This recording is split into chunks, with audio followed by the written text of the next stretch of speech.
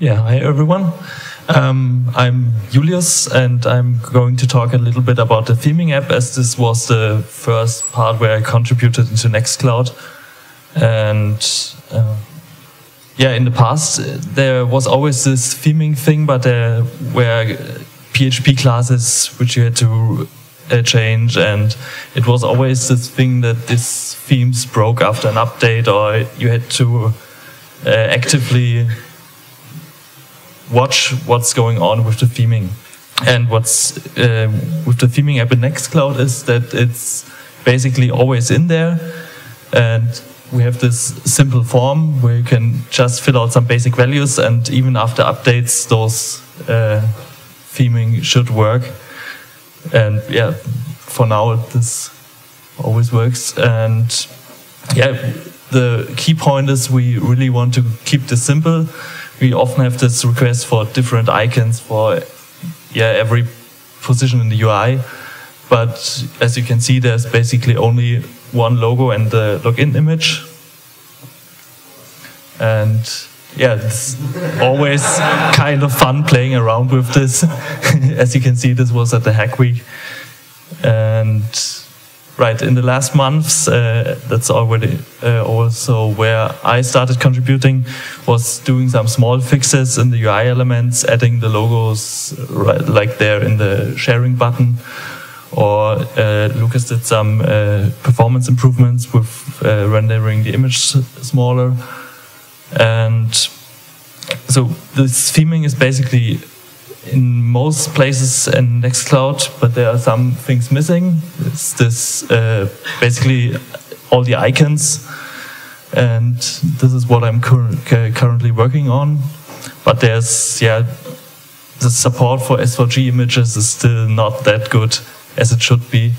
So I created this dynamic creation so we can create colored icons for the folders or for MIME types, for different MIME types.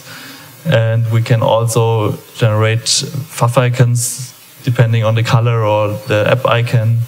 Or even if you upload a custom instance logo, you can then get the fav icon with this logo. So this is what's coming, I guess, with Nextcloud 11 when we get this ready. Yes, and we have this capabilities API where the theming values are also in. So any client developer can now ask the server what is the color used.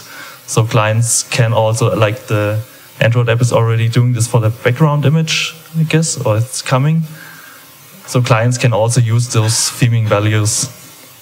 And yeah, I'm always thinking about how we can go further.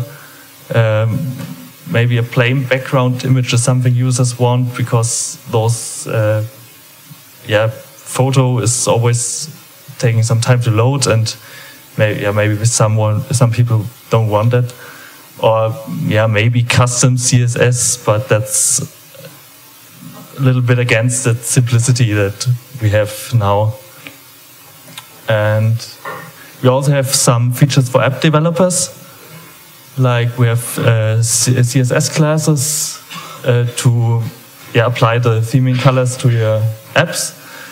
Or we have this JavaScript object, like in some apps you have some special cases, like the notifications app had this little bell icon in the menu bar, and then of course you need to check, is there a dark background or is it a light background, and therefore you can use this JavaScript object.